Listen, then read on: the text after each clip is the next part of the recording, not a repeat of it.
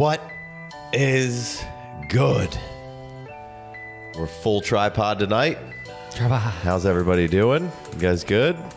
Pretty good. We're in week 8 now of the NFL season here. Well, we're in week 9, I guess. Right? Going into 9. Going into 9 here. So we figured good time as any to fire up a little rookie redraft here. Obviously, dynasty purposes. Not redraft, but redrafting the rookies. Gonna do a little redo. Mostly probably just the first round. Probably not going to get to a second. If we get to a second, maybe there'll be another video that you should be watching, or maybe we'll just quickly run through some guys that we think should be on there or whatnot. But going to hit that first round because, I mean, let's face it, that's all any of you guys care about anyway. So, top men. Anybody got anything to share before we get going? You want to air out any grievances? You want to talk any shit? You want to congratulate anybody? Everybody, what do you got? Let me just get a subby.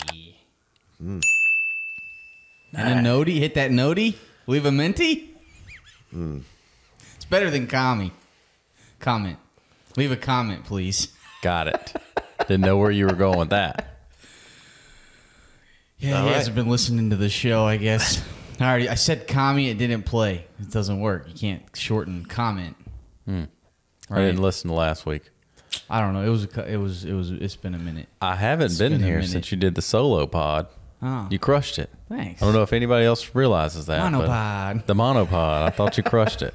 It was all right. It wasn't the worst ever. You were talking to Brad. You had me bugging out a couple times. Thought it was pretty decent.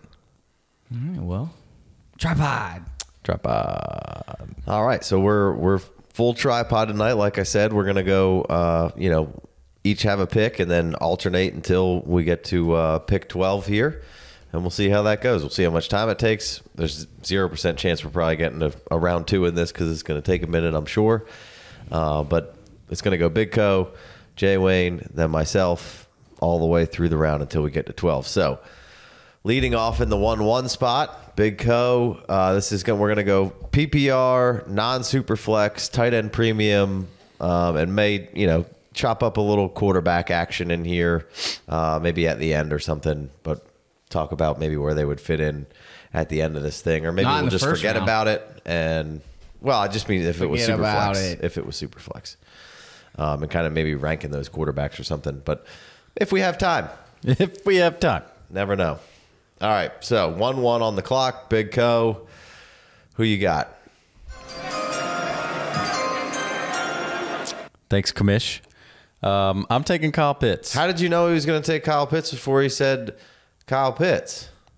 Because the Commish came in there and said they shot the camera in there a little earlier, and the guy's already getting congratulated. He's hugging his mom already, standing up, tightening up his jacket, getting ready to go, and then the commissioner reads the name out. We already knew what was going to happen. Yeah, couldn't have gave you the opportunity to say it first. That's okay. It's just like this is like real life action here. It's just like the commish really did it right. It's just the pick was in a second ago, and then the production crew. Just it's all good. Tight end premium. Kyle Pitts. Go ahead and call him the unicorn. It's just about as cliche as it can get, but the dude turned 21 years old not even a month ago. October 4th. So he's basically still 20. Yeah. Let's be honest here. He's 20 plus a couple of weeks. He's just now 21.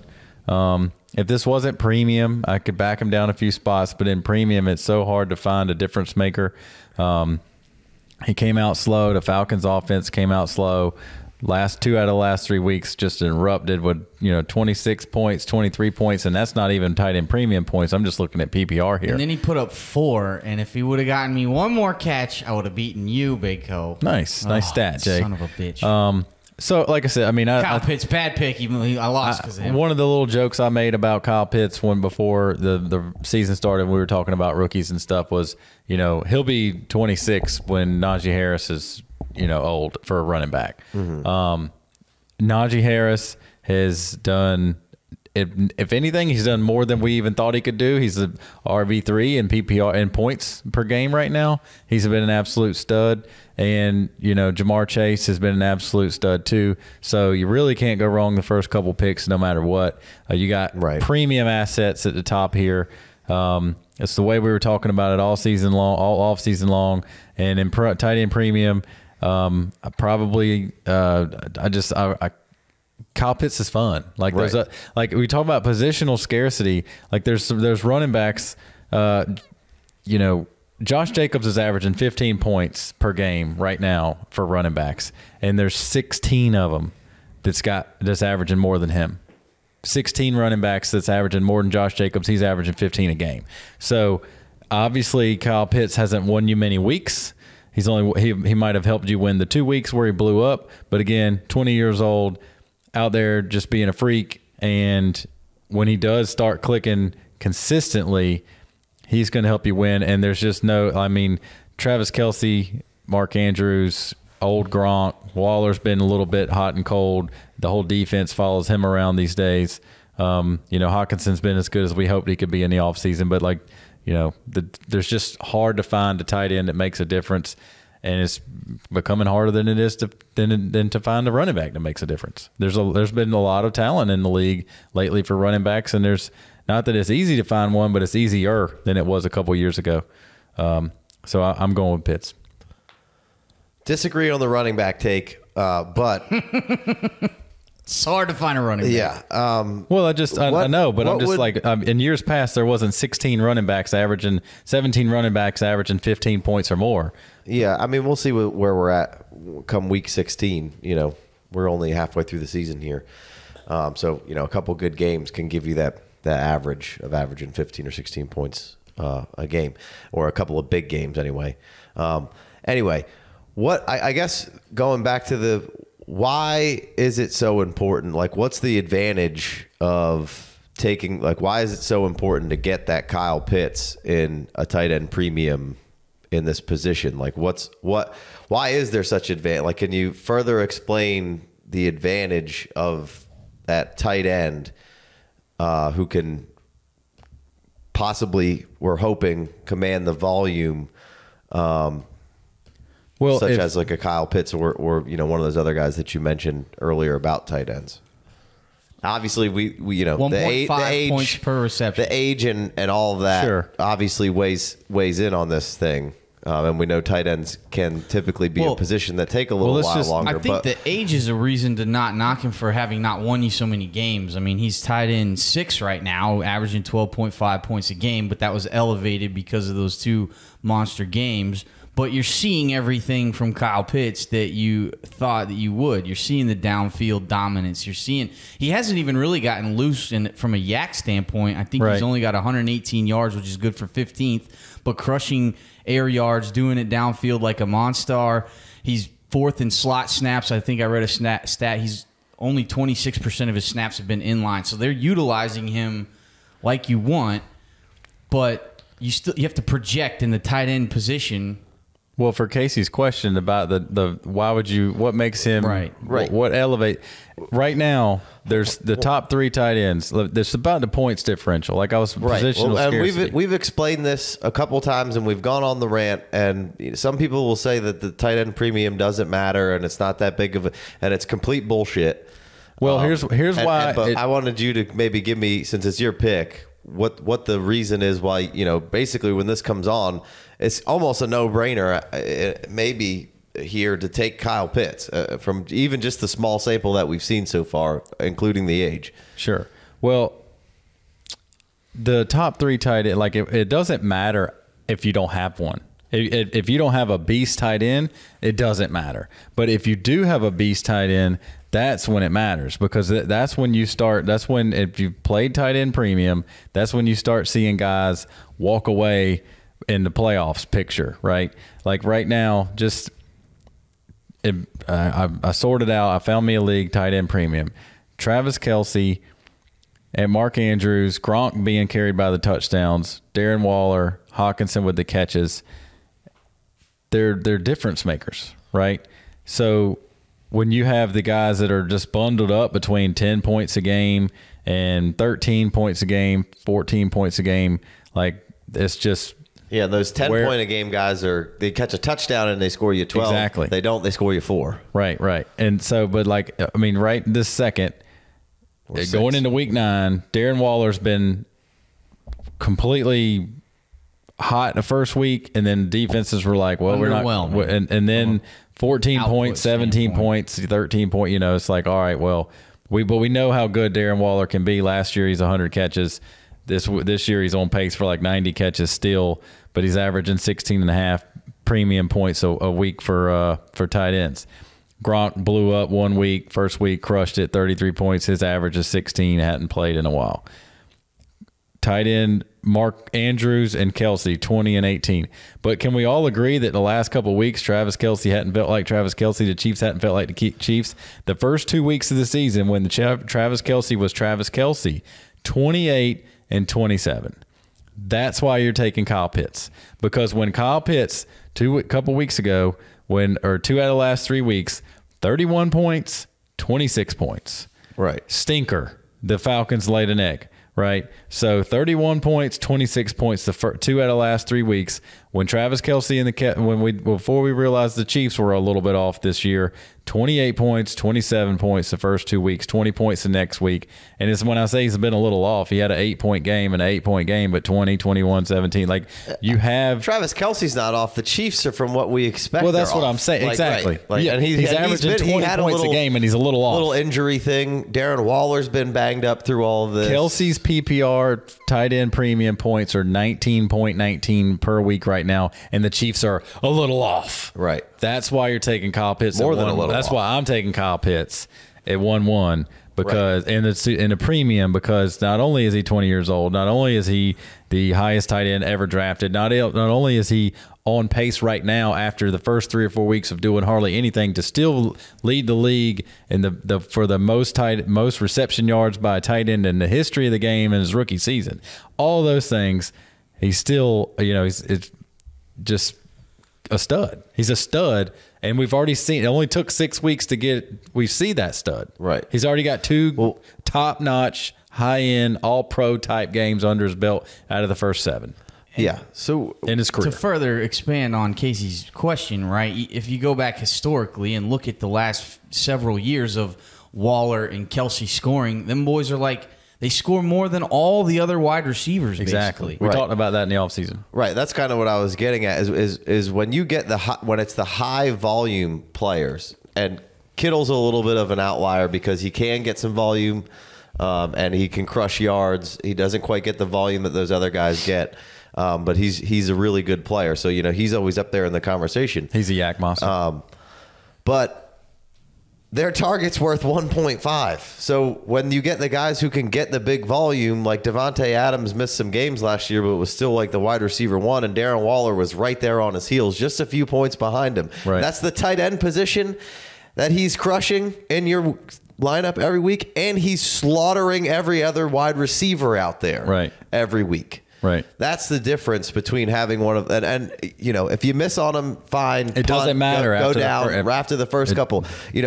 We think that Hockenson can be good, just not in a great situation. And even when when he can command the targets, they're not great targets because he's even said after the first couple weeks, basically everybody's just keying on what he's doing and trying to make sure he doesn't beat you. Waller kind of a similar deal right now, but Waller's also been banged up. Waller also isn't 21 years old coming into the league. Waller was fucking up and then came back into the league at like 26 and had to work his way. Travis Kelsey didn't explode onto the scene until he was always pretty good, but until Patrick Mahomes came along.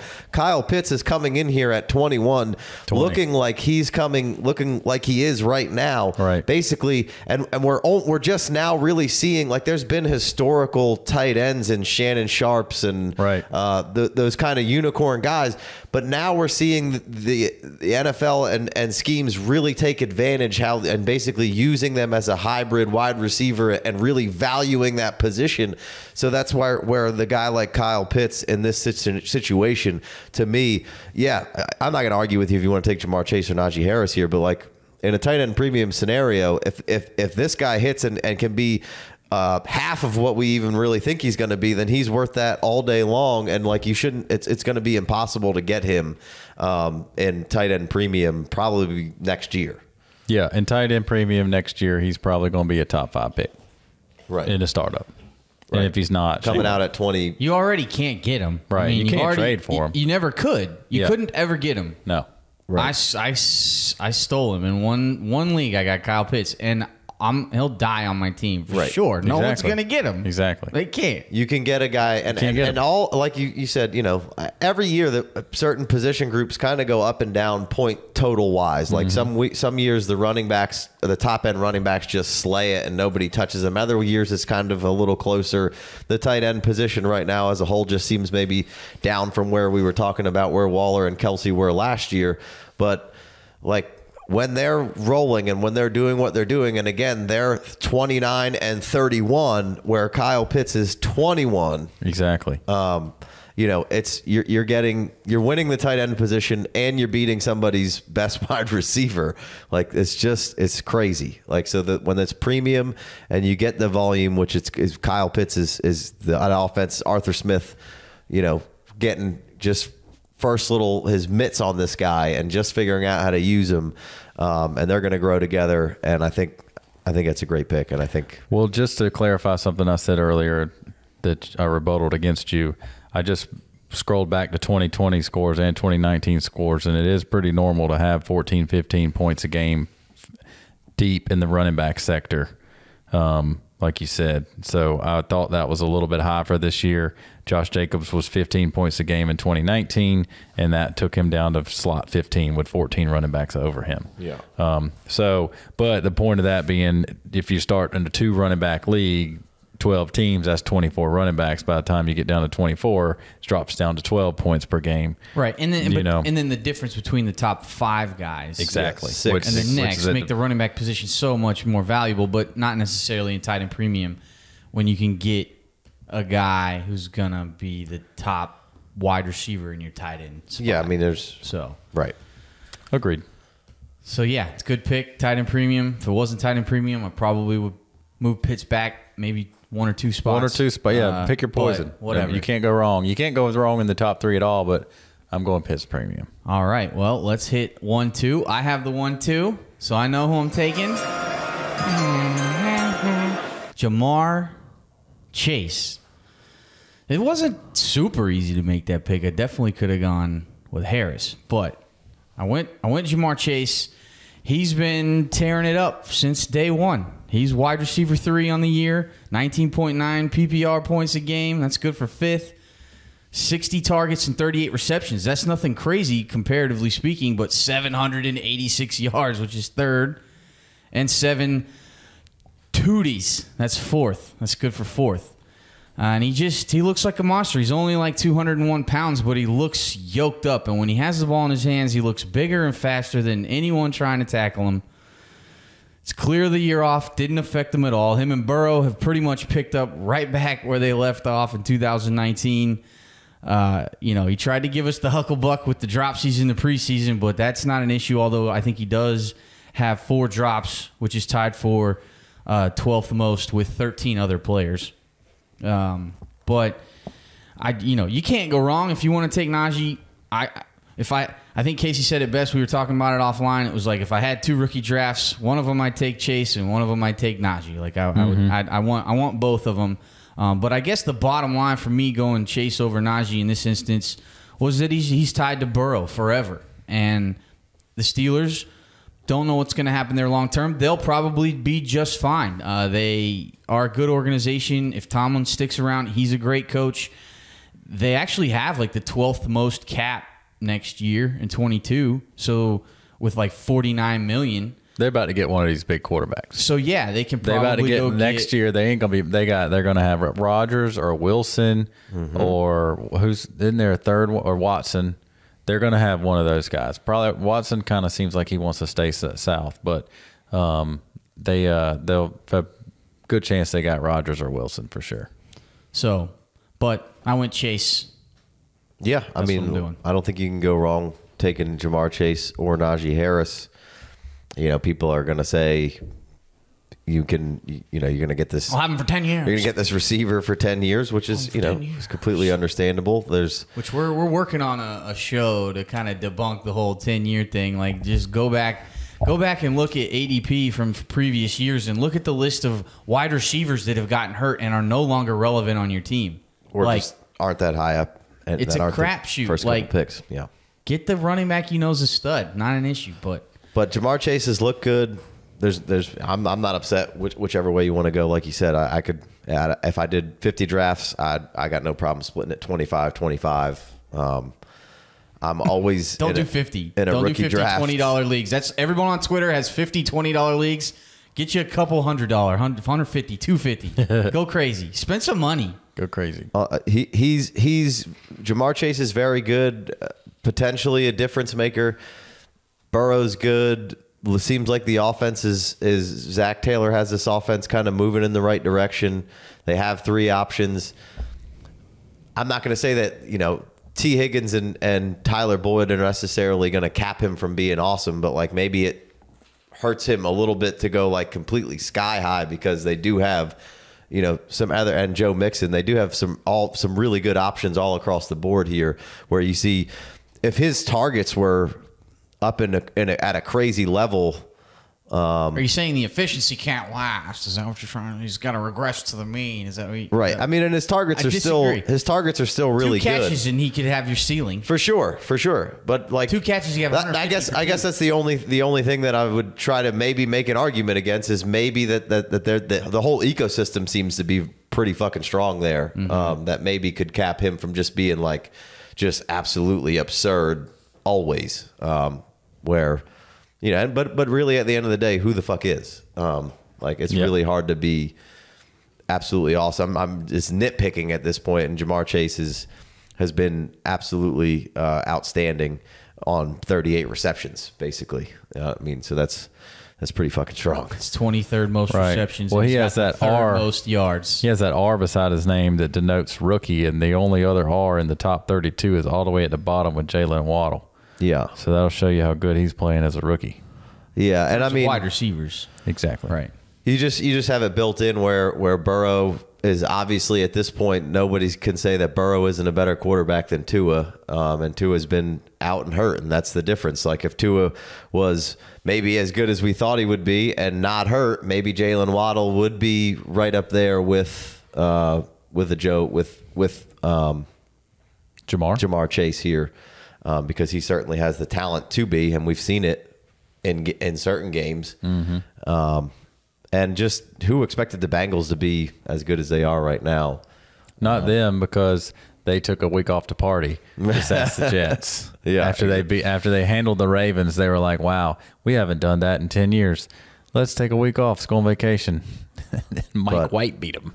It's fantastic. I was nitpicking to just find some reason to maybe be like, all right, let's take a backseat to Jamar Chase. But I mean, sure, if you want to take Jamar Chase over Najee Harris. I'm not going to argue with you. All right, I'm up. I'm going to take obviously Najee Harris here. Pretty easy pick. He's on the field. He's on the field a ton. He's getting a ton of usage. The receptions are out of control with him. It's everything you want it to be. It's been better. Like I said before, it's been better. What's been better? Him. It's been better than right. He's been better. He's averaging 20 points a game, and that's just kind of how awesome Jamar Chase and the tight end premium and fun. How much fun Kyle Pitts is. Like Najee Harris was our 1-1, and he's done nothing but be better. And Jamar Chase, like you said, it's a coin flip. He could easily have been the 2. Kyle Pitts could be the 1-3 here in any draft, even though in all the rookie drafts in FFPC, he was the 1-2 in almost every one of them. But that was Najee Harris being picked over him. Right. Harris has been an absolute stud. Yeah, and almost any rookie draft, always at the top where there's those elite players, I'm almost always going to give the nod to the running back, because look at all the receivers in the league. Right. Every team has 2 or 3 good receivers, and every week it's hard. I mean, fucking Cooper Kupp is the number 1 receiver in the league right now. Like, I mean, who in the fucking world thought that was going to happen? Like, he's on pace to just smash records. Like, who we talk about it all the time. A quarterback change can affect a favorite wide receiver and targets and who's getting the play, and it clearly has here. But like, in what world did you think that that this was going to happen, you didn't. And there's just, a long list of really, really good receivers in the league, and it's just a position that keeps getting stronger and stronger. Whereas running back, yeah, it does seem to get stronger here and there, but it goes up and down, and the shelf life can be a little shorter. But it's really hard to win in this league without a running back. It's next to impossible to trade for a really good running back. Right. And the rookie draft is the spot where you get to try to replenish the stock for a couple of years of trying to get a window open to make a run here when you hit it with a guy like a Jonathan Taylor or a Najee Harris. Right. In your league, and the messages come through, and people got players up for sale. What position group are they looking to trade for? Running backs. I need a running every back. single fucking time. Yep. Right. You can find a receiver, and people get down on running backs, especially if they're, seeming to be a couple of years in and just have fallen out of public favor for whatever. So maybe you can find a guy who's just being disrespected, which is what you're trying to do with that at any position. But like you guys said, the Steelers are a good organization. Tomlin says he's clearly not going anywhere. Regardless if they get one of those top couple of guys, there's probably going to be some other veterans that they're going to go after and find a reliable replacement to play quarterback. Tomlin has basically come out and said that they want a veteran quarterback next year moving forward. Even if it's Jimmy G, fine. That's fine. Derek Carr. Tomlin's they've been winning too long. Tomlin ain't trying to just sit around and rebuild. Right. Tomlin ain't going to, he's not like, well, I don't need 2, 3, and 13 seasons in a row. You got 3 and 14 now. You got this offensive line. They invested in a running back. They're feeding the shit out of it. They're doing what they said. They're feeding the hell out of the running back. Fourth and carries. Maybe you lose a little check down Roethlisberger if you get a new quarterback in there, which is fine. Yep. He's playing like 80% of the snaps. His snap share is insane. That's how Tomlin does it. And he's third in slot snaps and that's second in routes run. That's exactly what they wanted to do and said they wanted to do. And here we have Najee Harris, a guy who can handle it, and the receptions are out of control, like I said. And then this offensive line is been making baby steps week in, week out. And by the end of the season, it might not be the worst offensive line we've ever seen. And then all of a sudden in 2 or 3 years, you're like, damn, the Steelers got this sick offensive line again that they had when Le'Veon Bell was in his prime. And they were like, the O-line is so sick and the Steelers organization is so strong. And fifth-year option on Harris. Right. They got Harris for 4 more years. They just wiped the slate clean with the offensive line. They brought a bunch of new guys in. They're gelling. They're figuring it out. They had a problem. It couldn't get any worse than it was, which is, we said that multiple times. And Najee Harris has still been good with that. So I'm over the moon about your Najee Harris pick, and I'm stoked I got him here at 3. Probably would have taken him over Jamar Chase, but again, can't argue with you. So, anybody got anything else? No, I mean, he's incredible. I mean, if you want to say maybe he's not second in receptions and targets if Roethlisberger's not there, it's not going to be that much lower, and he's fourth in carries. Right. So it's like, what more could you want? Right. Yeah. And he's been, like I said, the offensive line been getting better. He's been getting better. He has, like you said with Jamar Chase, he's also got an R next to his name. Like he's figuring this shit out. And he figured it out. When you put all offseason, just one more little thing that just really puts a big check mark for me is the kind of human that he is and the kind of want and desire that he has to be in the building, learn as much as he can, and continue to get better. And, some of these guys, as we get down the line, one in particular, like the only thing that could hold some of these guys back is themselves. And, that's not going to be a problem with Najee Harris. Love it. All right, Big Co. 1-4. Jaylen Waddle jumps up the list here. All right. Climbs up. Hit it. Who knows what happens with the Dolphins and Tua, but right now you can see that the Dolphins want to feed Waddle. And for me, Tua obviously, does, for sure. Tua does. And even if it's not Tua next year, this is still the Waddle that was drafted and that they gave up a first-round pick to move up in the first round. So they got a ton invested in Waddle. And given the way they've been using him, they haven't even been giving him the bombs. Like, this is all just short, force him to rock, force him to targets, receptions, PPR points like crazy. He's made a couple of short area touchdowns that have looked good, but if there's a quarterback upgrade to be had. Maybe he doesn't get quite, 14 targets a game sometime. Maybe he doesn't do that. But if you open up the top end of his game, then, I just think, to me, at 1-4, this was me kind of like, I didn't think you guys were looking at Waddle this high. Obviously, I was like, if I like Waddle here, it's a good, safe value, and I'll get Waddle, get out of the way, and see who you guys were going to pick next. It was almost just like a test, instead of sticking with some of the stock answers. So I like Waddle here. I could be talked in or out of Waddle necessarily if there's another player to be had right here at 1-4 with the top 3 biggest studs gone, but I felt like it was a good safe value grab. Yeah, I mean, I don't think there's plenty of people who would argue that he's the wide receiver 2 in this class so far, and looking like it, and That he's not.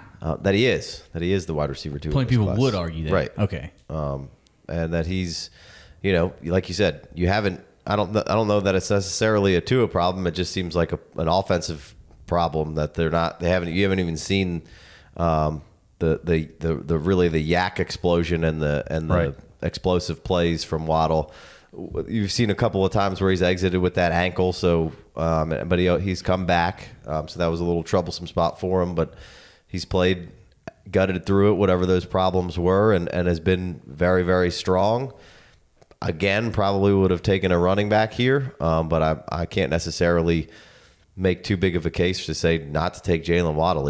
We told you last week or 2 weeks ago that you should definitely be going to try to buy Jaylen Waddle right now. He looks borderline unguardable, and that's what you want to see. And as whether it's Tua or worst case scenario, best case scenario is Deshaun Watson. So I mean, if Tua's going to feed him, and then if you get Deshaun Watson, great. Right. Maybe now you see him getting hit on a deep crosser wide open. Right. That'd be nice. I haven't seen him catch the ball wide open too much. He hasn't gotten loose. There's no space to be had. Boy, right be getting now, that separation though. But he gets the targets, and if you give me space and that type of speed, that'd be awesome too. Yeah, I mean, I can't argue against it. I don't think I would do it. I think sitting at 1-5, I was pretty pumped to get who fell to me. And, we'll get to that in a sec. But Waddle's been pretty incredible. Like we said, we just told you to go buy for him, and he's getting pumped with volume, and he looks like he did in college. He looks electric and quick and fast, and he's getting open. And what more could you want? And he's a young dude already putting up points and borderline starting for you there for a stretch. You had to get him in. Now you're not really sure, but don't have to. You're not leaning on Waddle anyway. But right. Decent pick. I'm not mad at it. I can't argue against it. I'm gonna take someone else. Anybody else? No. Let's go to pick 5. 1-5. Travis Etienne, baby. Who thought it was gonna be anybody else? Had to. Yeah, I mean, I'll still take him over Javonte, and maybe Waddle's a safer pick at this point. It's just returning from the injury. I mean, obviously, if he's not hurt, who knows what's happened? I mean, there's only so many spots in the top 3, but who knows what's Etienne's doing if he's not hurt? But then the type of injury It's a Liz Frank, so it's pretty rare. There's not a ton of data on it, especially running backs. I remember Pierre Garçon had it for a little while. He elected not to do surgery. Came back and had another 4 or 5 productive years playing the wide receiver position. I can't really think of I can't think of too many Liz Frank injuries. But I know Travis Etienne is like one of the most humble, hardworking dudes to come through Clemson. And so if anybody can rehab and come back from an injury, it's him.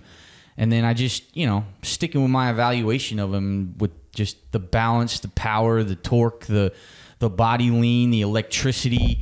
He just straight shitted on everyone he ever played. And, he got better and better each year from a receiving standpoint. Started off with 5 catches his freshman year, got 12 the next, 37, and ended with 48 catches his final year at Clemson for a total of 102.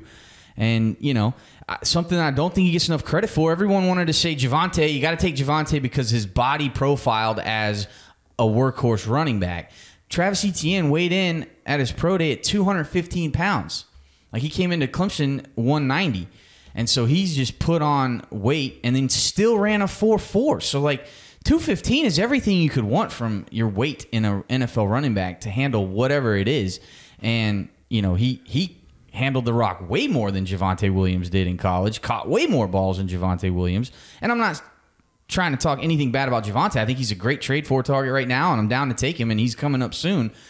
But, man, if someone offered me a trade package with either Etienne or Javonte, I'm taking the Etienne package. And if I'm in a rebuilding state, I'm going to try and go get Etienne from somebody if I can, if they're down on the injury or, I don't know. People get just impatient. And there's definitely an open window here, and I was excited to take Travis Etienne, baby. Let's go. Yeah, I mean, if he's going to be missing a whole year and coming back, and they stayed in college a year longer. He's older like Najee, so that's going to be a red flag and a mark. 5th-year option. But man, the Jaguars need a player like him right now. I was just dying for a playmaker. It seems like they had like Urban had a big plan for him. You saw week 1 where James Robinson, he seemed like he had to be like, oh yeah, I need to lean on James Robinson here. It seemed like week 1 he was kind of surprised that it's like, oh yeah, I still don't have Travis Etienne here. I need to go ahead, and then he kind of readjusted as things went on and started leaning more and more on James Robinson. Whereas it seemed like Travis Etienne would have a nice little role carved out on this team again, just like the Burrows and the Tuas. He would have had a guy he was super familiar with, and I think that would have helped him with some growing pains. And you've seen the maturity of him get smarter and smarter every week. And I think Etienne would have been a really nice safe blanket for him.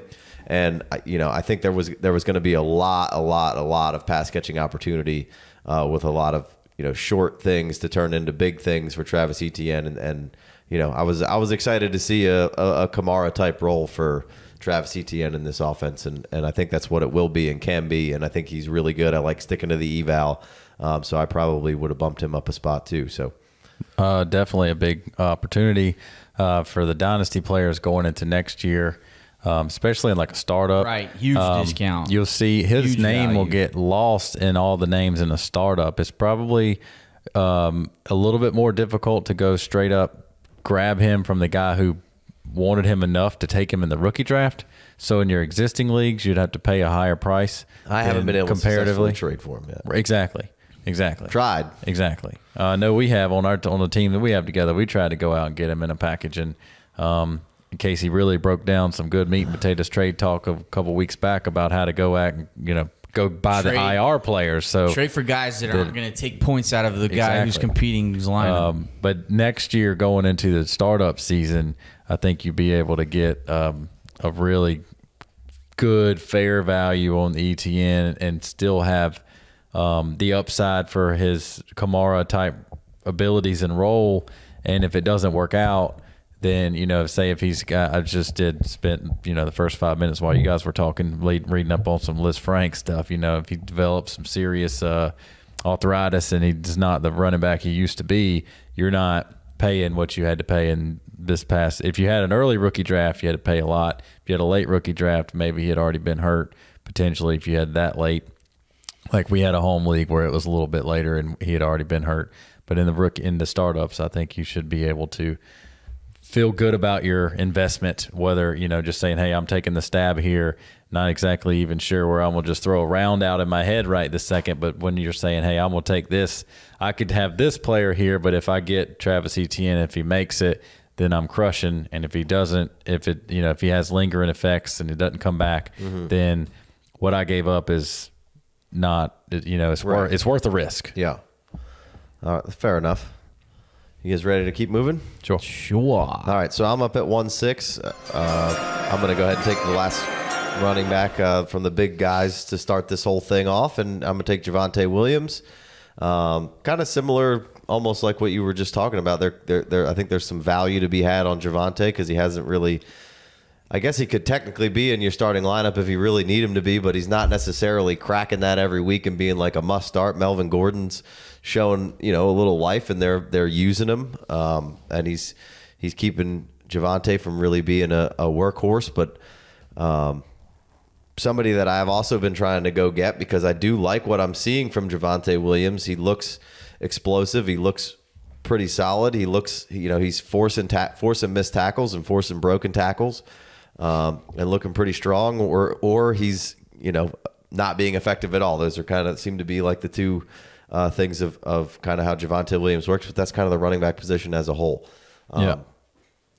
So it'll be interesting to see how the season ends for Javonte Williams and how these back 8 games go, because he could be a guy who you could get some good value on. If it kind of stays like this, there'll probably be some fanboys still who elevate the value a little bit, but he could stay a little bit back from where he is. Or if he comes in and is a league winner, he might be overdrafted and overvalued. And not to say that he won't end up being worth it, but it will be, because really at the end of the day, this comes down to value of players and where I think they should go. It's not whether or not I like the guy. Like, I like the guy, but maybe it's going to be too much, and I just don't know.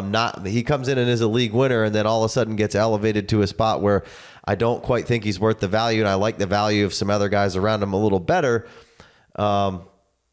I could just really see that happening. And have we seen Javonte Williams ever in his career, which maybe not the best reason to hate on. I'm not hating, but maybe not the best reason to be like, I can't just jump right on it if he does have a nice, run down the stretches, is when have you seen him be the guy?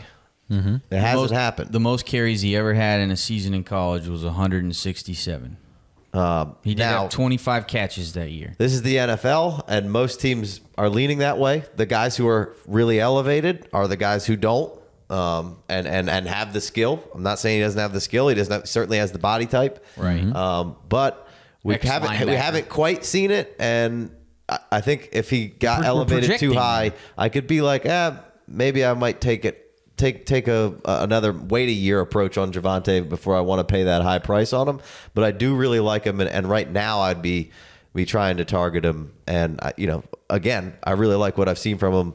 Melvin's probably going to be out of there. Who maybe Denver ends up with one of those high profile quarterbacks as well. They've been kind of always in the mix of Aaron Rodgers. So we shall see, and that would be a huge boost to Javonte Williams. But again, will he be a guy who has the backfield by himself, and will he dominate a backfield by himself? He's very good. He's been strong with Michael Carter and strong with Melvin Gordon. So time will tell. But again, not hating on him. I really like the guy, but I would take him after these other running backs still. I agree. Fair enough. Anyone want to take Devontae over? Devonta Smith? Devonta over Javonte. Seems like maybe but it's the running back. It's a running back show. At least it used to be. If you're projecting both ways now. So if Jalen Hurts is going to be the starter again next year, I'll take Javonte Williams. Not. Yeah. If even if Jalen Hurts isn't the starter, if you got the same coach with the same type of lack of skills to draw up an offense, I mean, I don't want anything to do with the passing game for the Eagles right now. I don't want anything to do with anybody but the running back quarterback for fantasy points. Still out on the Sirianni, but I think that's what I mean. If you take Devonta Smith and you put him on a team who's scheming up open wide receivers, he could completely look different. I mean, there's nothing wrong with Devonta Smith. It's just, and there's nothing wrong with Javonte Williams either. Like Casey was saying, he's just running under the radar right now for most people. He had a 17-point game, but he's averaging 10 points a week. So, like, there's a ton of 8s and 5s and 9s in here. And he's just not getting much volume. He's literally splitting carries. And the quarterback is, it's just they don't have the offense. Like, if they got an Aaron Rodgers, the offense would be doubled. They don't have the offense to carry 2 running backs to fantasy stardom. So, Is it just the running back case? What's that? It's just the running back position? Is that why you're going Javonte over? Yeah. I would knock Jaylen Waddle and Devonta Smith back in rookie drafts and take Etienne, Harris, Williams, Yeah, sure. Chase is in there because Chase has shown me that he could be. He's a big dog and he has to eat. But I mean, if you want to just move on to the next pick here, let's do it. What is it? 1-7? Yeah, it's Devonta Smith. I'm still going to take the running backs in a rookie draft and in a real draft for the most part. There are, again, outliers like Jamar Chase that make me say this guy's a really good value and a good player, so I'll take him. But yes, it's the running back position. Big Ho, your pick. Who'd you take? Had to go with Devonta Smith. Had to.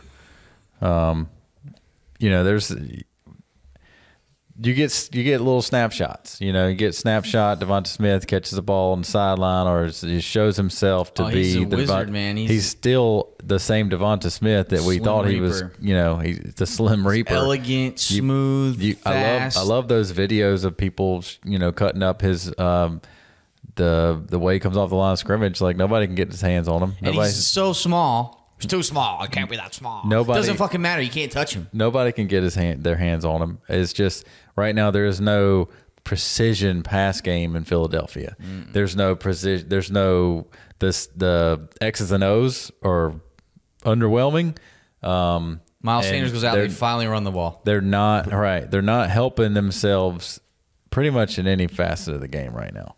They're kind of like tying their shoes together. So it's aggravating, but you have to take those spots and just look and see. Like I would have no problem taking Javonte Williams, but I would have no problem just being like, yeah, I'm going to get Devonta Smith and just know and take some of the question marks. I don't think there's many question marks out of Javonte Williams. It's just, I haven't seen the Broncos play a lot of football good this year. And when I have, it's a watered down offense right now. And they're probably going to get a new coach, probably going to get a whole new system coming in, probably going to get a new quarterback. And who knows what's happening with those guys. The Eagles are on their way to. That's probably good. And probably. I'm sure. Melvin to be out of there. They're not hiring another defensive coach. That's not happening. You go defense to offense to maybe defense again, probably offense again. You're not going bad experience with a good. We see this all the time. What's the dude's name that was the Falcons head coach? Now he's a defensive coordinator for the Cowboys. Quinn. He's a stud. He's a stud defensive coordinator. Good coordinator. And the Falcons went to the Super. Like the best defensive coordinator in the league. The Falcons had the best team in the league when Dan Quinn was their coach, and they had Kyle Shanahan. So Dan Quinn probably didn't even have to talk to the offensive players. He did his thing on defense. Shanahan leaves. Now Dan Quinn's trying to do everything. Like there's just Vic Fangio is probably a top 2 defensive coordinator in the league. He was so good, he got a head coaching job. This happens all the time. So there's going to be a reset for the Broncos. And Philly's Philly, so they're already calling for a new coach, but they really could be one and done with this guy. And unless he has a good back half of the season, but it's just I'll be happy to get Devonta Smith. That's pretty much where he was anyway, just because there are so many studs in this draft. Like it's, a couple running backs, a couple stud receivers, and a Kyle Pitts. Devonta Smith was probably the 1-6, 1-7, 1-8 anyway. So he's still right here in the exact same spot. Still happy to have my Devonta Smith. Yeah, I would. I think I would. Might be in the minority here. I'd probably still take Devonta Smith over Jaylen Waddle. I just like the prospect better. I'm gonna stay on the eval. He hasn't gotten a fair shake yet to really see what he can do if he was properly schemed, targeted, thrown to, all those kind of things. I thought that maybe that he would be a target hog and be able to, but in this offense, because who the hell else could they throw to? But Jalen Hurts has not shown me that he can play well. Can orchestrate an offense in a winning fashion. Can orchestrate an offense and really elevate the play of his receivers, and the head coach situation, could possibly be over his skis as well. So it's just a bad combo platter. Maybe they just hired him to kind of be the fall guy anyway. Was basically like, hey, we're going to give you Jalen Hurts and this, and we got all these picks coming into next year, and hopefully we're just bad and we can have our pick be good, and we'll just clean house next year. Yeah, and you and Hurts can go by the wayside. Definitely, maybe. There's been times where you do see the brilliance of Devonta Smith, and it's fucking awesome.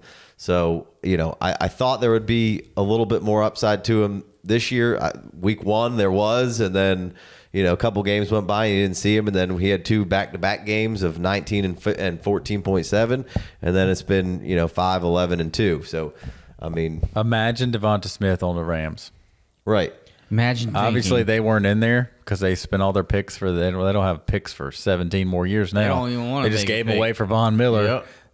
But I mean, just imagine Devonta Smith on an open offense with a quarterback who's got the defense the defense has to guard 60 yards deep, right and left. Right. It's basically the Saints offense on steroids. Like what you wanted, Drew Brees made you guard everybody right to left, but he could only make you guard 35 yards downfield. Mm-hmm. Even the younger Drew Brees could make you guard 40 yards downfield.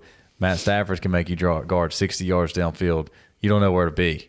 And imagine imagine a gazelle like Devonta Smith in an offense like that. Just anywhere. Imagine him anywhere. With any quarterback that can throw the ball. That's not fair, Jay.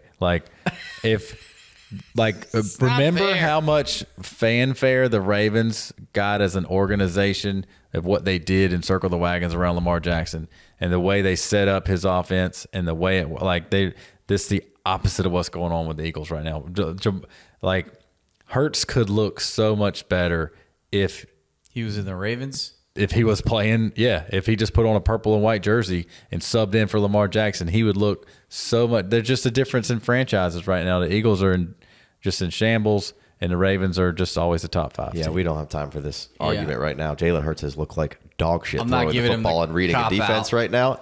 He should be afforded more time. He's not going to get that time, and he may get another opportunity, but he does not look like an NFL quarterback. Well, that's what I just said. There's no. They didn't ask Lamar Jackson to read a defense to get started, right? But he's also not Lamar Jackson. But they're throwing him out there to the Wolves. He's like Cam Newton, but can't throw it. I mean, all right, we don't have enough time for that. Yeah, I'm not going to touch the Cam Newton thing, but he's not. Lamar Jackson is just. In terms of, he's not Lamar. He's not the twitchy, ridiculous runner. He's like the big, build-up speed kind of runner. Sure, they got a problem. Obviously. Maybe he'll get another chance. But maybe the scheme isn't great for him. But and maybe it's not a fair chance. But it's really just gone downhill. Week after week for the most part with Jalen Hurts, and it's. Regardless of whose fault it is, it's not helping Devonta Smith out at all. So, all right. Well, should we go to 1-8? Yeah, 1. That's me. Man, am I excited to make this pick? This is why Dynasty is the shit. I'm going Elijah Mitchell. Look at that man. Just having a year. He's only played 5 games, averaging 13.7 points a game. It's good for 19th. He has 433 rushing yards. That's good for 15th. Only played 5 games, averaging 5.3. He's evaded 22 tackles. He's tied for 10th in breakaway runs with 5. That's runs with 15 yards or more. And 11th in breakaway rate, which I thought those were pretty good stats to support my argument. Straight facts, keeping it 100. Straight facts. My man is just elusive, and he looks good every time he catches the ball. And I'm not really sure why he only has 4 receptions on the year, because I think they could throw him to him more. But they haven't really entrusted him on 3rd down just yet. But he's crushing 1st and 2nd down. He's made Trace Sermon, obsolete. Just not even going to touch this 1st or 2nd round probably with Trace Sermon. That's how far the graces have fallen, which you heard it here, to avoid Trace Sermon in the 1st round of your rookie draft. So you're welcome for that. We didn't have Elijah Mitchell in the 1st round, but we were hot and heavy on Elijah Mitchell. Elijah Mitchell's in our name, in our mouths a lot this offseason. We like the eval. At first, we didn't necessarily like the landing spot because of the crowdedness. But how can you be mad when an offensive mind you respect and you seek after those players that he has? How can you be mad when he likes the guy that you like? Right. And so, yes, they took Sermon earlier, but then they took Elijah. And then all offseason, it was like Elijah's better, but he never got the chance in the preseason because he was hurt. And then he came in the preseason and had a couple of fuck-ups, and they stuck with him.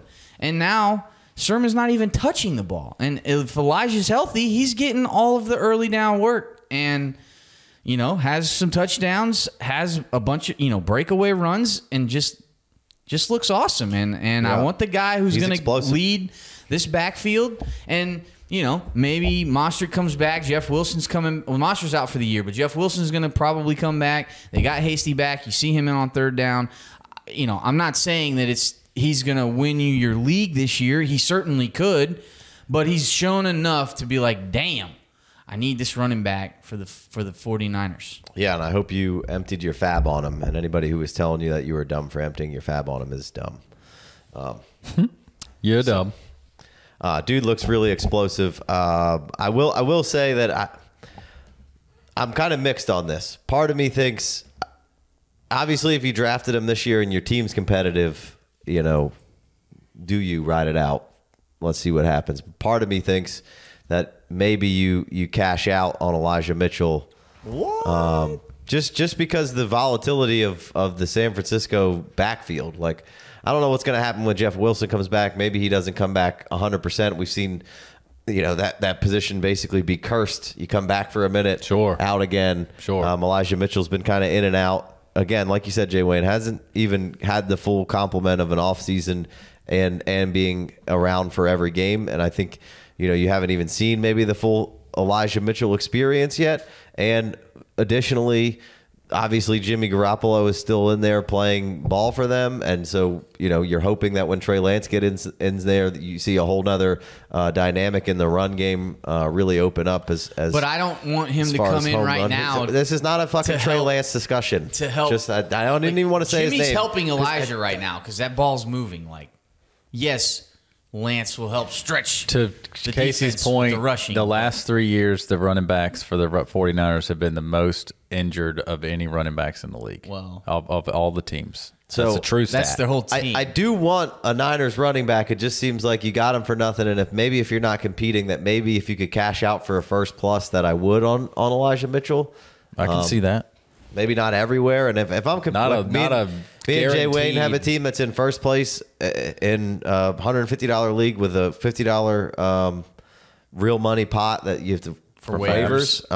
And so at the end of the day, it's basically a $200 league. And I'm going to ride the fuck out of Elijah Mitchell, and I'm not trading him. Like we're just going to ride out. I'm not trading Elijah Mitchell to the team that's 7-1, and it's going to definitely be in at least the top 4 for the championship. Late first. I'm not going to throw him to the Wolves for the late first. But if I got to gamble, if I give him, hey, this team right here kind of sucks, but they think they're 3-5 and they think they can make it. They're the best dancers. They can do it. All right. If I can get a chance for a 1-4 or a 1-3 next year. In almost any other scenario, if a running back that I really like this comes out, takes a hold of something, I'm pretty much never trading him. Right. Disagree. But I just don't know what the fuck what Kyle's gonna do, how this is gonna go. If he, maybe Trey Sermon figures something out and starts mixing in, and for some reason Mitchell's not really getting a ton of volume in the passing game. Maybe I'd be interested to see what happens when Jeff Wilson comes back, because they definitely like Jeff Wilson. He's been a stud when he plays. Hadn't played a lot, but every time he does, it's 30. You had a lot of shit had to happen for Mitchell to get here. Yeah. Right, but so I just wonder what happens moving forward and in the offseason. And Kyle hasn't really stuck with any one guy, whether it was injuries or not. The reason that I was so hot and heavy on Elijah was because he was the cheapest 49ers running back. Right. And now he's becoming a really expensive. He's the most valuable running back right now. But completely he's earned that. I'm not Trey saying Sermon that he never earned that, and he was given everything. The draft capital gave it to him, and that was obvious. You can't have a guy who gets drafted 4 rounds later, 3.5 rounds later, be more valuable before they play a game together. That was obvious. Once you took Trey Sermon in the first round, I wasn't sold on that because of this whole scenario right now that we're talking about, that I'm like, maybe I want to sell Elijah Mitchell. That's the whole reason why I didn't want to take Trey Sermon there, because I'm like, this is a lot to pay for such an uncertain deal in San Francisco. Yeah. And that this wasn't. I like the talent of him, and if he would have stayed in the second round, then I would have been all over Trey Sermon. There was no way I was touching him in the first round, but I was touching Elijah Mitchell everywhere, and it looks good right now. I have no idea why Trey Sermon isn't on the field and can't. You're telling me that this guy can't get on the field? Well, we don't. Ayuk can barely get a target either. See that coming around though. Touchdown. targeted a couple times in the last game, had a touchdown ripped out of his hands, got the 2-point conversion. Come on, Ayuk. Coming around. Starting to come back around. So anyway, that's my 2 cents on Elijah Mitchell. I don't even like saying to sell him because I'm usually not I never that kind saw of guy, that coming, man. You like a guy in the evaluation period. He goes to a team you like. He gets his opportunity. He pops. This is Dynasty. I'm holding. You can sell. Not just. I mean, that's the whole point. Yeah, I mean, I told you when I. But you don't. You never sell. I You told never you- sell anybody you like. I told you why.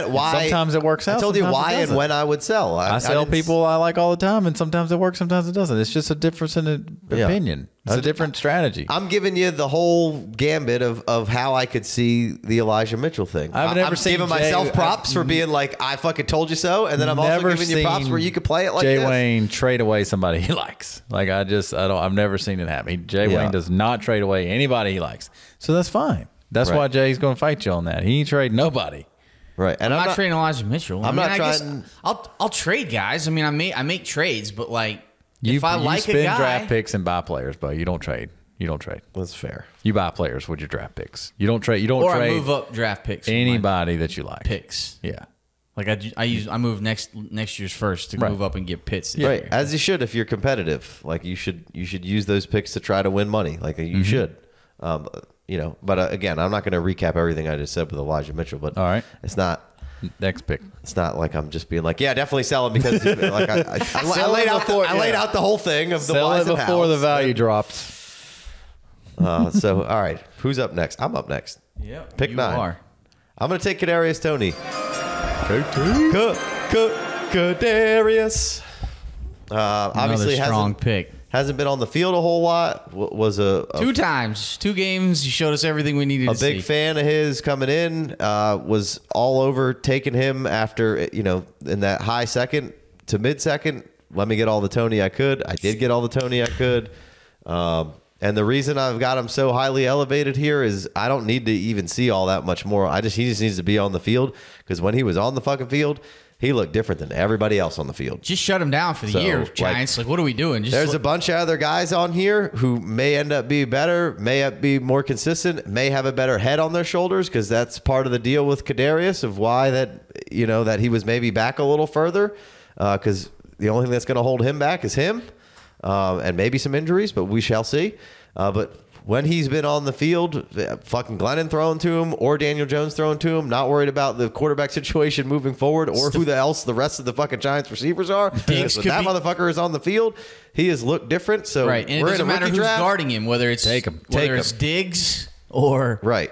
He cooked Diggs a couple times and didn't really matter. And I'm just gonna if you're gonna give me the choice of all these other guys, the Rondales, the Terrace, the Carters, the Batemans, the Elijah Moores, like fuck it, You gambling. Let me get Kadarius Toney because of the little bit The that I upside. saw looked at, it's not, and Rondale Moore's little bit that I've seen has looked ridiculous. It just doesn't, like Kadarius just looks like he could be the man on a team where Right. It I don't doesn't know look- if that ever is going to be necessarily Rondale Moore, and the offense needs to be designed for Rondale Moore to really shine. And I'm not taking anything away from Rondale Moore. Right. I'm Love just saying Rondale Moore, Kadarius just Toney seems- just looked like I'm just wherever you need me to be and whatever you need me to do, I'm gonna win. Watch this shit.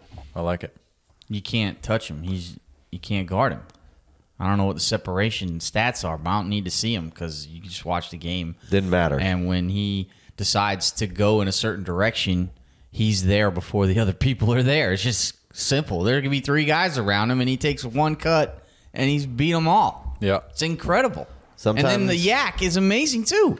Like, Sometimes route Gettleman's gonna running- Gettleman, and sometimes Gettleman's gonna Gettleman. Right. Well, let's take this opportunity for me to throw out my number 1 line. If you're still watching or listening, you're obviously knee deep in Dynasty Fantasy Football and you can't get enough of the good meat and potatoes. Maybe there's some Kadarius Toney owners out there that aren't really paying attention. He has shined, but he's also been, the Giants' offense will help anybody not shine these days. So it's if Casey and Jay have a mid-first round value on this guy at this point, and somebody got him in the back of the second round, and you are a contending team, and you can kind of your late first round pick next year would be a bonus per se, then maybe, and I'm not saying you need to use the first, but if you're that type of team, maybe you can put a couple twos together. I'm not. He might not play the rest of the season. I don't even care. That's what I'm saying. You know, like you put a couple, maybe put a 2 and a 3 together for Toney and start there. I wouldn't just go firing off a first round pick next year for him because you don't want to go blow your cover. Ask for the 2 back at least. You can't. You don't want to start with the first because you don't want to just set that. I love him. Value. Right. I got to have him.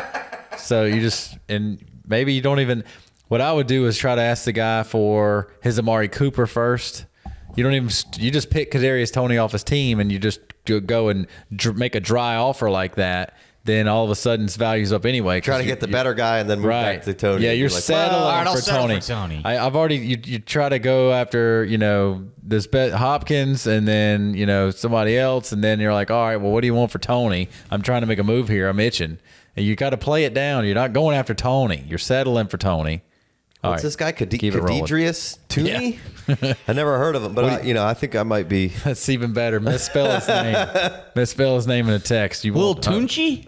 Can I get Toney? Can I get Toney? The young Joker. All right, who's next? Big Co's up. I'm up. 110. 110. All right, so at this point in the draft, I got my eyes on somebody, right? But I don't want to blow my cover. And not necessarily. This is a mock draft, and none of you. I really just wanted to see how far you guys will let this guy fall. So I took Rondale Moore because there's nothing wrong with that. Like you just said, the offense. If Rondale there are Moore, 3 R's in his name too, by the way. In case you were wondering, Moore. Right. If he's in as good a spot as he could be without being like a teacher's pet, right? Like the Cardinals. They play with the pace that could, even though he might not be the #1 target on the team, can get plenty of targets. Right now, their targets are just completely spread out all over the place. Right. So, and he is a rookie, and, things are, that's Kingsbury's not exactly gotten, he's maybe too much love at some points and sometimes, and he maybe gotten a little bit, hey, you're doing great, but he hadn't really been doing great, kind of thing. But now this year it's been magic happening for the team. So, Rondale Moore looks fantastic when the ball's headed his way. It's just how often is it going to head his way?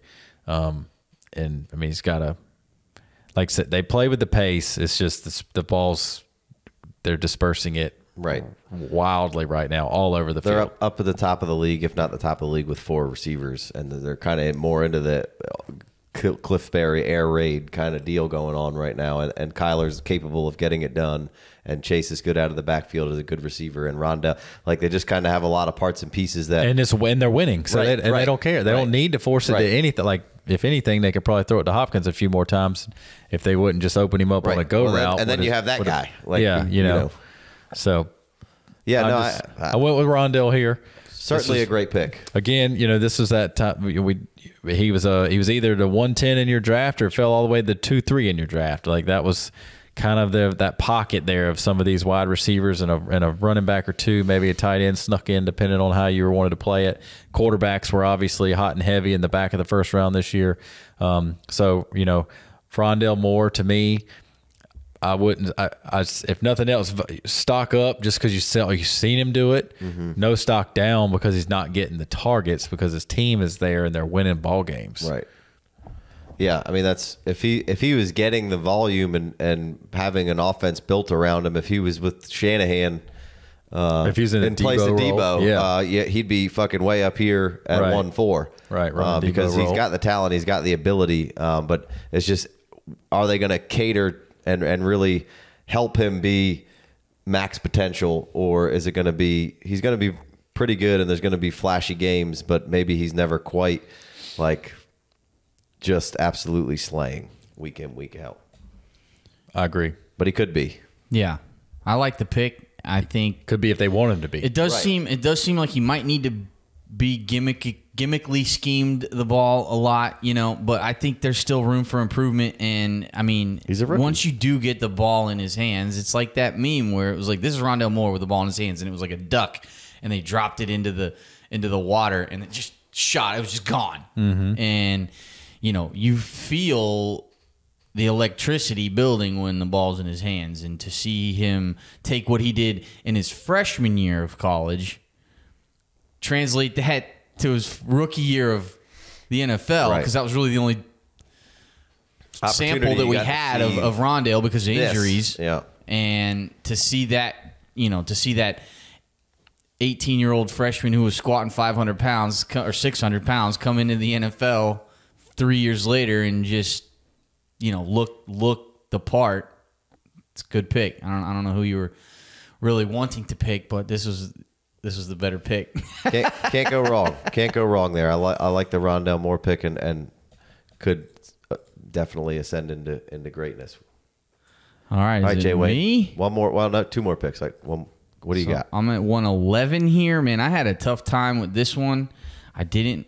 There's several players that I couldn't argue with you if you took it, but I just went ahead and stuck with my eval on this one, and I'm gonna go Terrace Marshall. Hasn't had the greatest rookie year so far. I mean, if best preseason ever. If you took his preseason, absolutely. But I don't know exactly what's going on. I mean, DJ Moore's been pretty solid. It's trending down. Carolina in general hasn't quite gotten it all together. You know, it doesn't help to have CMC out. Sam Darnold at times looks good, at times looks terrible. He's dealing with injuries. Robbie Anderson, no show. Don't know what to say about Can't that. catch. I mean, he's been getting targets all of a sudden again, but can't convert any of them. Put a 0 up last week for you, so that was a huge bummer. And I don't know exactly what's going to happen, but Terrace is going to be there long term, and Robbie won't. And I don't know. They seem like they want to upgrade that quarterback position, and they're going to put in, you know, they're going to do what they need to do. So I feel pretty decent about that. And I think I still like Terrace Marshall long term. My evaluation was that he's this, you know, fluid guy who's nasty after the catch. He can make plays deep downfield because he does have some deep speed, and he's nasty in the contested catch area. And you saw all that in the preseason. And you were like, damn, like I need to. Oh, stock way up, Terrace Marshall in the preseason. In the preseason, you could have turned him for double what you paid for him if you already had a rookie draft. Right, no doubt about it. But I just, you know, there's a couple more good picks here that they're deserving of the first round pick. But I'm gonna stick with the guy I had highest on my board left pre-draft and go with Terrace Marshall. I like the eval. I like the coaching staff and the people around him making the decisions to draft him. And then I like the owner situation who's going to be aggressive and try to figure out the quarterback. Already make said this that. team, Yep, he's already said it. He's like, we're going to be hot and heavy. And they made an aggressive / smart and efficient, like not really paying too much chance gamble on Darnold. You know, they gave up a 2, and they're like, all right, if we're going to be a decent team, it's not like we're going to give up 2-1 over here. And if he's good, it's going to be a later 2. And if he's bad, we took our chance because we had to do something. This was a number 1 overall pick kind of guy. We had to go check this guy out. So, I mean, I think he went 2 behind Baker Mayfield. You know, he was supposed to be the first overall pick that year. It was good, aggressive play by the Panthers to try him out. And, you know, like Jay said, it's just been, sometimes he looks fantastic, sometimes he looks terrible, and that can happen to a lot of quarterbacks if you're not the top guys. Yeah, you know, I mean, in any given play, the best players in the world can look horrible. I mean, you know, you see a play or two from Patrick Mahomes this year, it's like, what in the world are you doing? But then this next play is like, oh, he's Patrick Mahomes again. Yeah, you know, it's just like Sam Darnold. Terrible offensive line and hasn't ever gotten. This team wasn't supposed to be good anytime soon. You know, we talked about that earlier in the year. They went all defense last year in the draft, 2 years ago in the draft, because they just need to completely retool. And then this year, you know, making some moves. They were they overplayed the first couple weeks. They got your expect. They got they the defense got your is pretty hopes good, up, and they've had some good defense was playing favorable exotics. matchups. They Right. had the favorable matchups. The defense, they had these exotic blitzes that nobody was ready for, and they just caught some people by surprise. And it's a long season. And of course, Christian McCaffrey. And of course, your best player's not playing. And when your offense is kind of built through that, DJ Moore was hot and heavy first couple of weeks. It's like Sam Darnold's favorite target times 10. It's Now Bupkis. now nothing.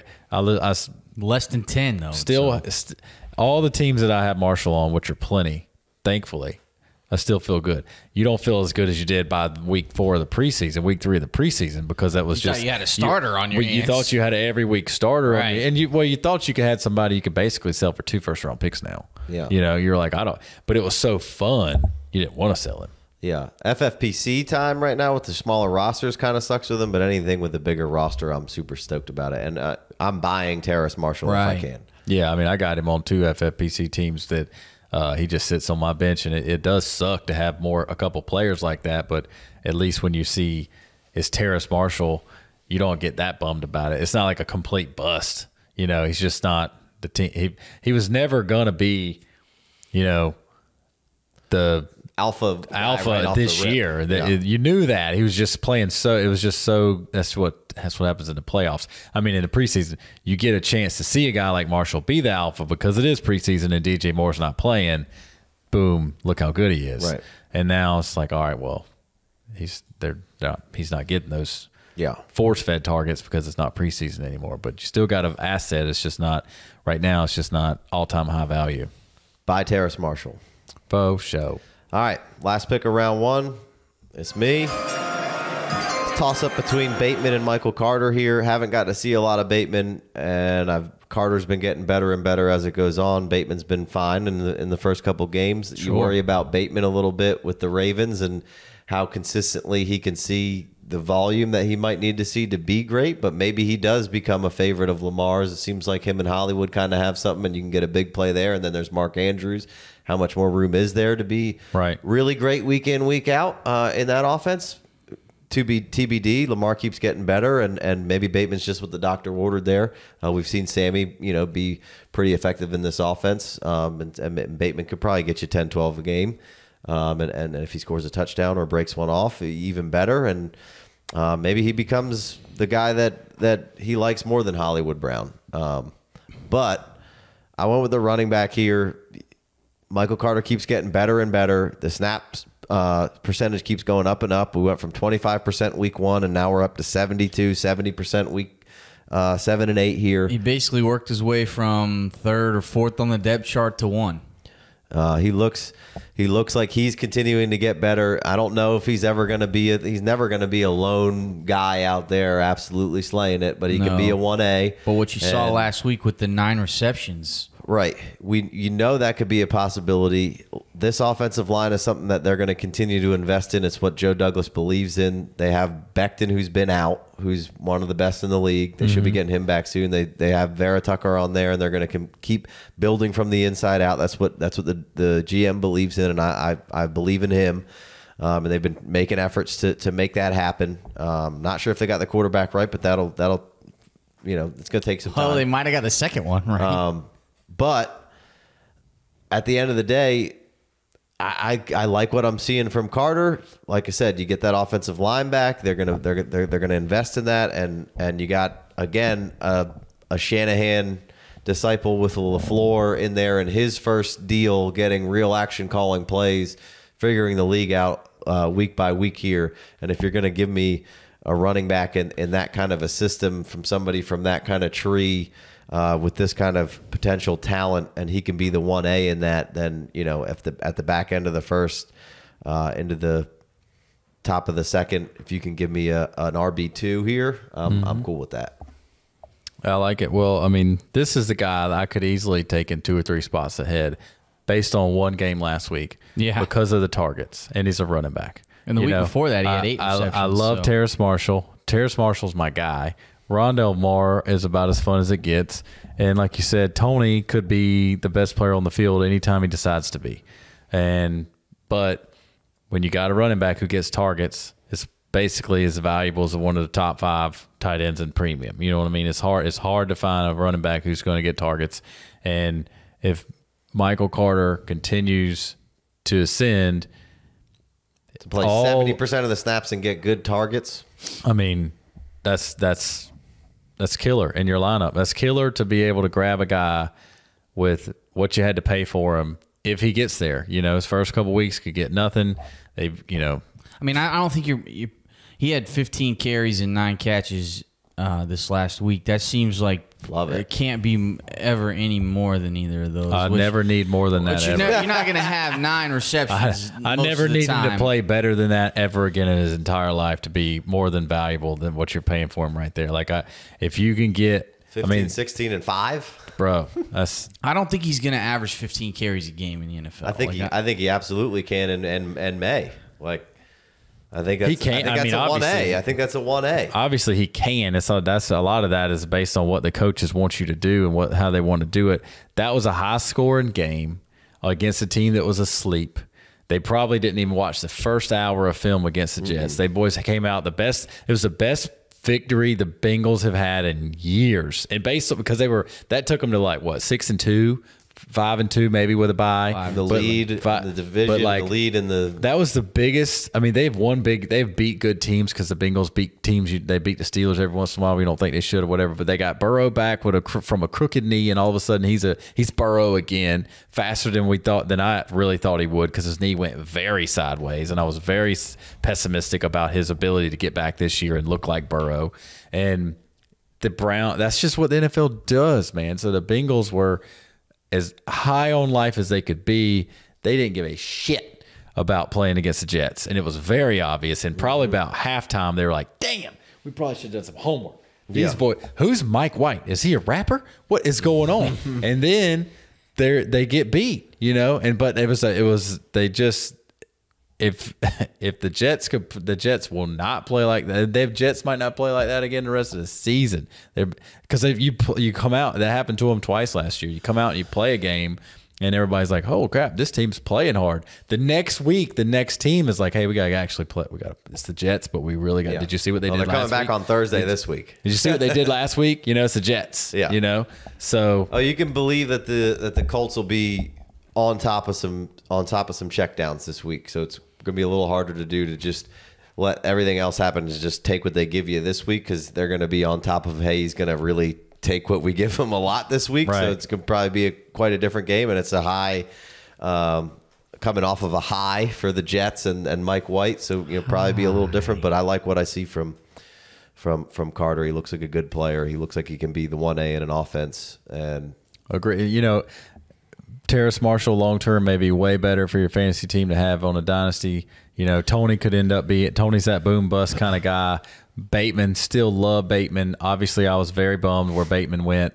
Like Casey just said, though, Lamar's taking it to another level, and there's a lot of stats going around right now about his first half of the season versus second half of his strength of schedule going against the pass defenses that are going to be lower, and they've been a lot better in the neutral pass rate for the Ravens than anybody ever expected.